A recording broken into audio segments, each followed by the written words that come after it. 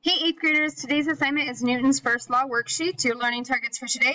I can model the change of motion of an object given different forces. So if you guys were looking at either what the object was doing before a force is applied or after the force is applied, you guys can kind of take a look at the force and analyze that and tell me either what change it made in its velocity. So what did it start out as, or what did it end up as in after the force?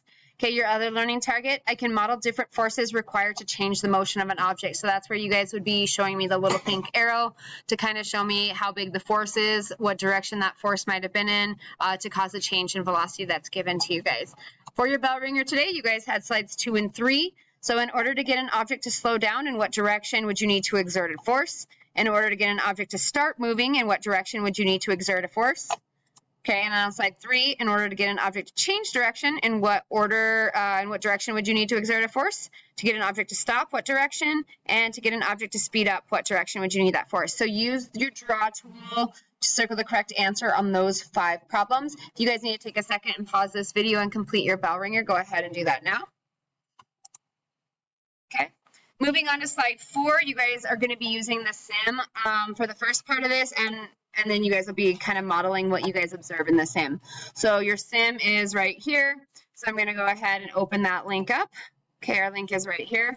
The first thing you guys will do with that is you need to understand that you're going to use the puck that's given to you guys every time. So don't switch your puck. It's the 1 kilogram puck, and we want to keep using that puck through all of these sim activities. Okay, so for this section, you will use the sim to observe how different forces can affect the motion of an object. Open the sim, set the velocity of the object to 2 centimeters per second to the right. This is what we will call a medium velocity. So we're going to set it to 2 centimeters per second to the right. Okay, there's our medium velocity. Our large velocity would be 3. Our small velocity would be 1. So we're going to be working with our medium velocity today. Okay, at least on these first 2. Okay, so this is what we call a medium velocity. Apply the forces provided in the table and record the change in velocity. Okay, so all of our starting velocities are going to be 2 centimeters per second to the right. For this first test, we're going to apply a force of 20 newtons to the left. So remember, for each click we do, that's 10 newtons of force. So we're going to need to click it twice. So we're going to go ahead and hit run. We're going to hit prepare force, and we're going to do a force of 2 clicks to the left in the opposite direction, and then exert that force. Okay, so if we notice, our objects stop moving. So if we kind of do an instant replay here and hit play, our object was moving. We hit it with 20 newtons to the left, and then it stopped. Okay, so what you guys would record on here is our change in velocity. In this case, we caused our object to stop. So you guys would copy that in as well. Okay. All right. And then you guys would do the same thing. Restart your puck. Make it have an initial speed of 2 centimeters per second to the right. Do 20 newtons to the right. Do the same thing, except on this one, you're going to do 10 newtons to the left. It's going to be a small force. Okay. And then on your last one, you're going to do a large force to the left and tell me what happens. Okay. So go ahead, take a second to complete this part of the sim activity. And then when you're done, you guys can hit play on this video. Okay, on slide 5, you guys have the second part of the sim. On this one, you guys are going to develop your guys' own little sim, just kind of like you guys did here, except on this one, you guys are going to tell me, all right, we're using object A, so the 1 kilogram puck, that's one thing we're not going to change on this. Okay, you guys are going to set your own speed, so all of these will be medium. So object A are all going to be medium speeds. You're going to tell me what they're starting to move at. Your options are 1 centimeter, 2 centimeters, or 3 centimeters. Okay, so you're either going to start out with a small velocity, a medium velocity, or a large velocity. Okay, so you're going to tell me that in object A. Then you're going to tell me what size force you're going to do, and then you're going to test it out in the sim, and you're going to tell me what change in velocity that you saw. Okay, so again, select your starting velocity either to the right or the left. Apply either a small 10 Newton force, a medium, a 20 Newton force, so 2 clicks, or a large 30 Newton force, so 3 clicks, force to the puck, either right or left, and then you guys will fill out this data table. So go ahead, take a second, complete this part of the sim, and then you guys can move on to the last part of this, which is really the beef of this assignment and what you guys will be able to show me in your assessments in the next coming days.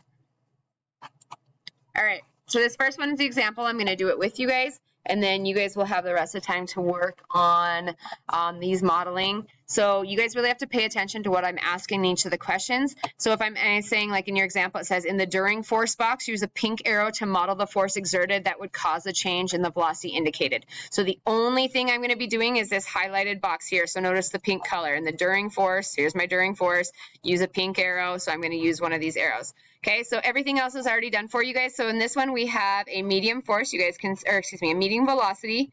You guys can notice that it's missing down here. Okay, we're using a medium-sized puck. That's not going to change throughout all of these modeling tools. The reason we're doing that is because this is kind of simulating what's going to happen to our medium-sized pod that is collecting our asteroids. Okay, and then at the end of that, after the force is exerted, we notice that that puck stops moving. So you have to start and think about what force are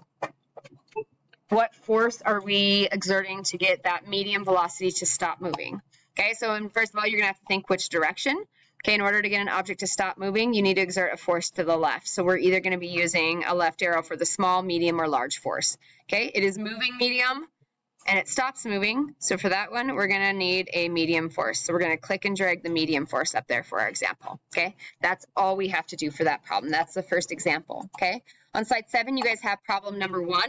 Okay, this one, it's asking in the after force box, so notice the teal highlights here, model the velocity of the object after the force is exerted. So in this one, I give you the force, and you guys are going to tell me what change you see. So it was moving with a small velocity to the right.